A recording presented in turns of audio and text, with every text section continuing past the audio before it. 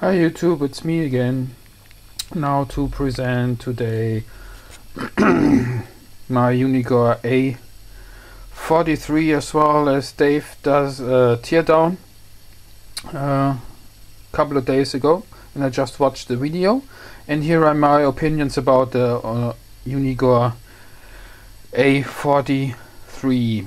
Okay, I use it mainly for current measurements because of some unique functions, I think. Okay, what I'm doing right now is I reforming some very old caps which I bought very cheap recently. Okay, just these cans here. Just go and see what's written on here. So here we go. Need to refocus this thing here. Okay, these caps rated 500 microfarads, rated 450 volts.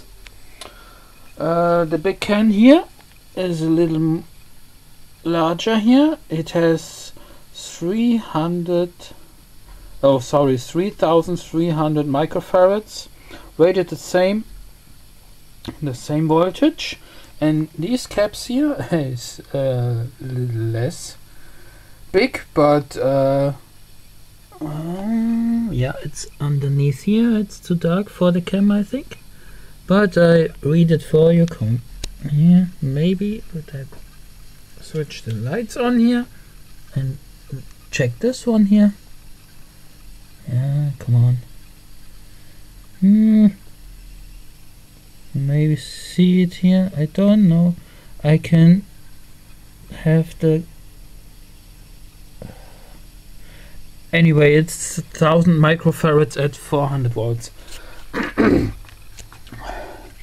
And they all together parallel with some, of course, here some resistors across to discharge them fully by night when I'm not inside here. Okay, you see this? That's why I got the here it was again, not as big as the last time. Due to the old caps have some more or less inside forming resistors due to age or non-working or storage within some 10 years or 20 years, as they have a date code over here. Come on, date code. Ooh, here we go. By the way, it's Hunt's capacitors, made in England. Okay, max ripple 5 amps. Okay, I presume this one is made. I don't know if this is a date code that's very old. I don't think that is so old. I think it's in the 80s or something like. The others had the date code. It's the big one here has a date code on it, and I can read it as 279, and that's probably okay. The company is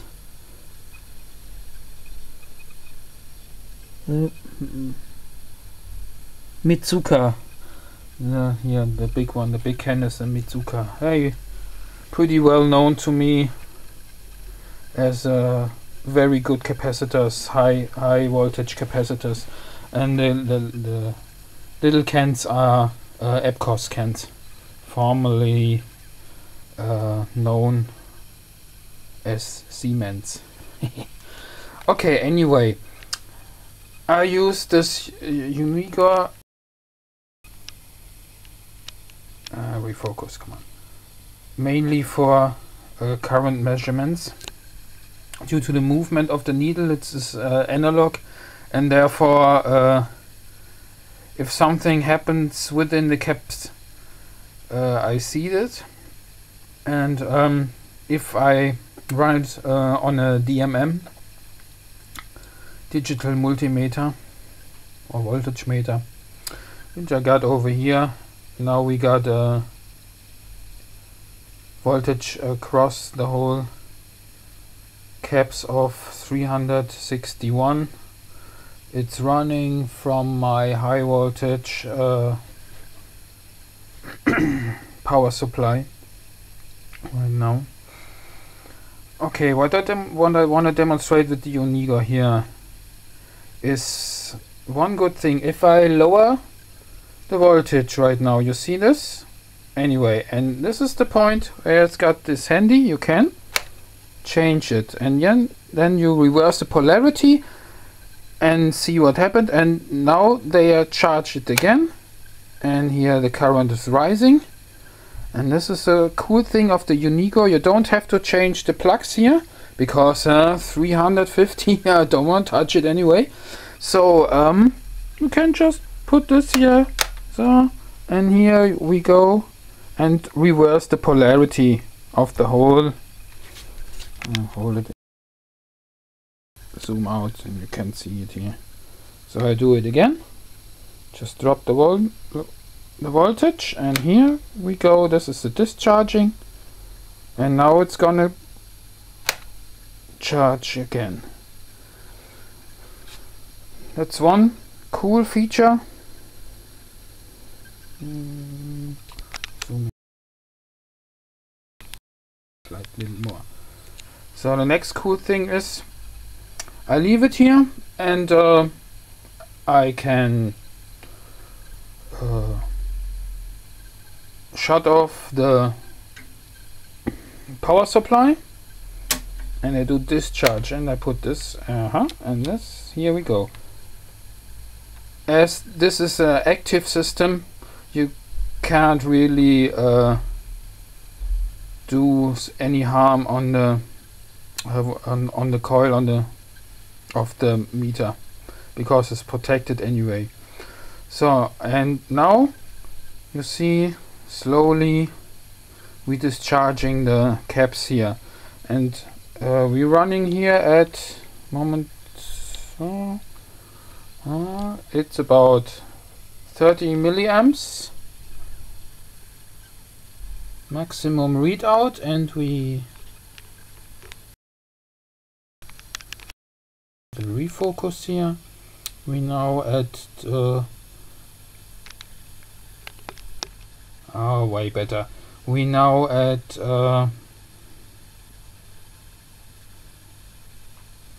16. So, and if I turn it out or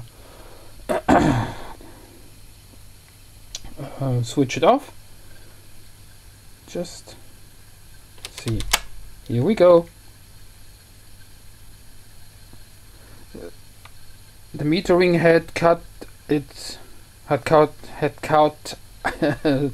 itself out. It's not from the overloading or some like, because the highest is 3 amps in this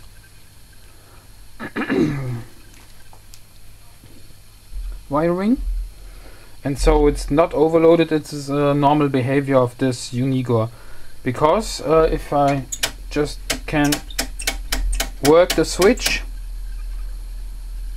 of my power supply, nothing happens. This is very handy, because you can now, if we're not capacitors here, you can have some adjustments on your circuit or whatever, because it's not under voltage, because the Unigor had cut it out anyway.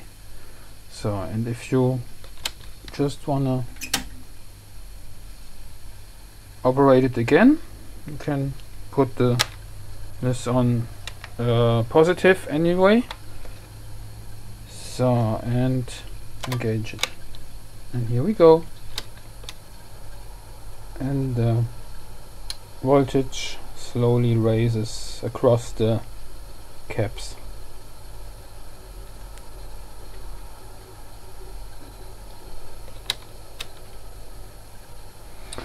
I need to do it for some more hours to reform the caps completely. They should at least draw some about 1 to 2 milliamps when they fully charged, but right now the minimum current at about 380 volts is 6 to 8 milliamps, so I leave it for a while over here, because if you put these caps right now in a valve amplifier or some like, due to the resistance inside the caps, they go and heat them up, and maybe they overheat or do some other funny things that I don't want to have. So I reform these ones prior to drive it from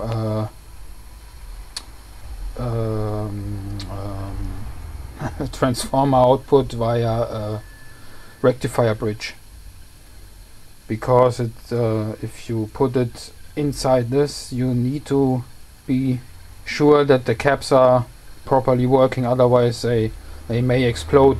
Like these are very big ones, you can see here, this is my hand, that's very big ones, and if they explode, they leave a mess, and I don't want to have this. Okay, that's for now. Oh, by the way, as Dave shows some of his analog meters, I got one really vintage one. Here we go. It's a Taylor model 100A, very vintage analog meter. Here we go, and it's a really big one. The nice cool readout, analog style of course, and it says, come on, focus a little today, no? I read Taylor Electrical Instrument Ltd, South Oslo Books, England. Okay, the downside of this one is the coil has burnt out or blown. Someone has treated this guy very badly. I was into it and tried to repair it, but it's the coil itself, so it's beyond repair. I need to replace the whole coil movement. So it resides on the shelf over there, decent looks, and that's all I can do about this thing.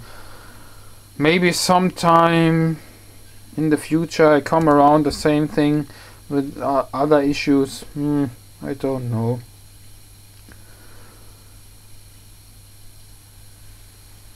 Anyhow, so here it comes on the top shelf over here. It usually resides some big ass potentiometers and nice old tubes, and here we go. This is where it used to stand over here. And that's about it. Bye bye.